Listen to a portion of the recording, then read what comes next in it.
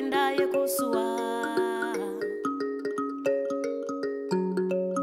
Ngua yekufara inokosha kupinda yekusua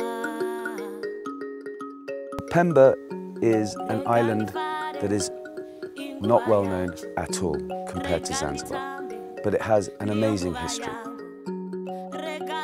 It is as raw as you're going to get for any Westerner getting there. Therefore, logistically, it is a lot harder, but as an experience for your clients, it's out of this world.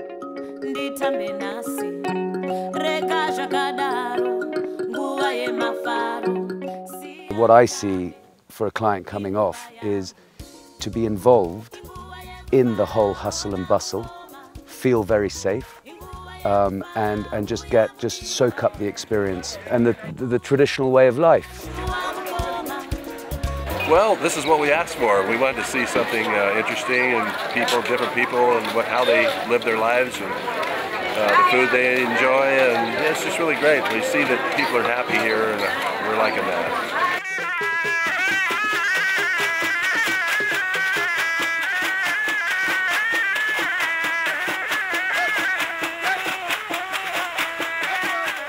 The Clipper Odyssey was the first cruise ship to have landed on Pemba main island, and it's the first time that volume of tourists have arrived onto Pemba Island to do excursions.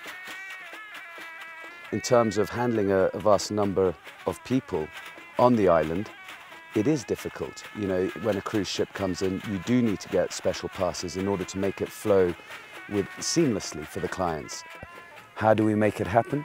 We know people, we've done it for many years, we know great farms, and therefore people will get an authentic experience of the island in the shortest possible time.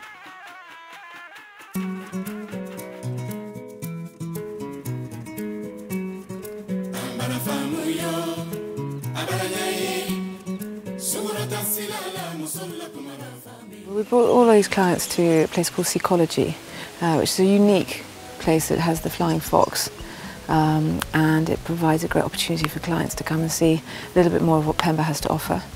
And it allows them an opportunity, particularly off a cruise, to wander around and stretch their legs a bit. This bird is staying here, and they fly at night time to find some dinners and things else. And early in the morning they come back here to the tree. On Zanzibar and as well as Pemba, obviously a lot of it is about the beaches.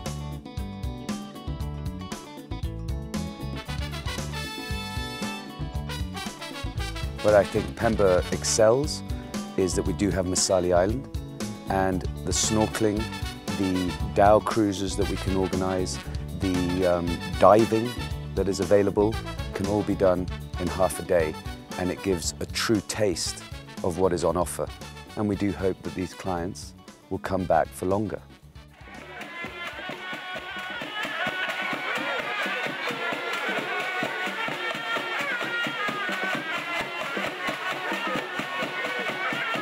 So we're now at a local school. We're going to do a traditional mock bullfight, and we're just bringing the clients in so they can get an opportunity to meet some of the local school kids and then experience a little bit more about Pemba.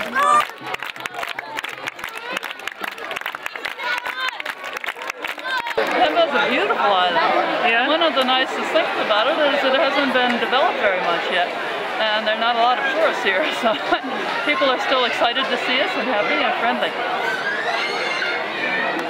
So what we've got happening now is we're hopefully going to have a small bullock, medium-sized bullock, come tearing out from behind that tree attached to a rope, and then the best bullfighter on Pemba is going to coax him in to show him to all of us how wonderful and how fierce and how magnificent that this bullock is. As you can see, there's sort of all the villagers here, all the school kids are here, everybody's here. Something they reserve it for very, very special occasions, so they're thrilled to be able to show it to the guests.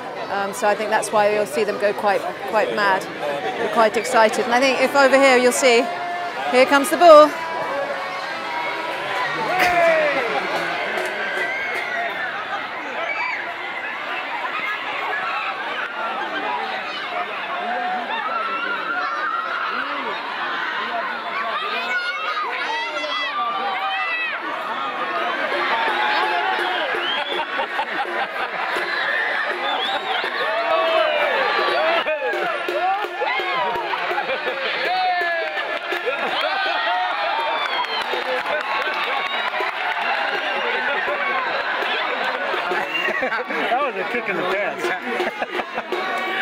do another one.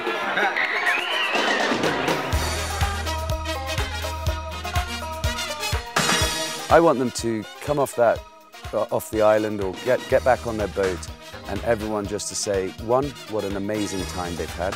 Two, what an incredible experience they've had in terms of feeling as though they were part of the island for that day and having seen pretty much everything that it has to offer in a short period of time.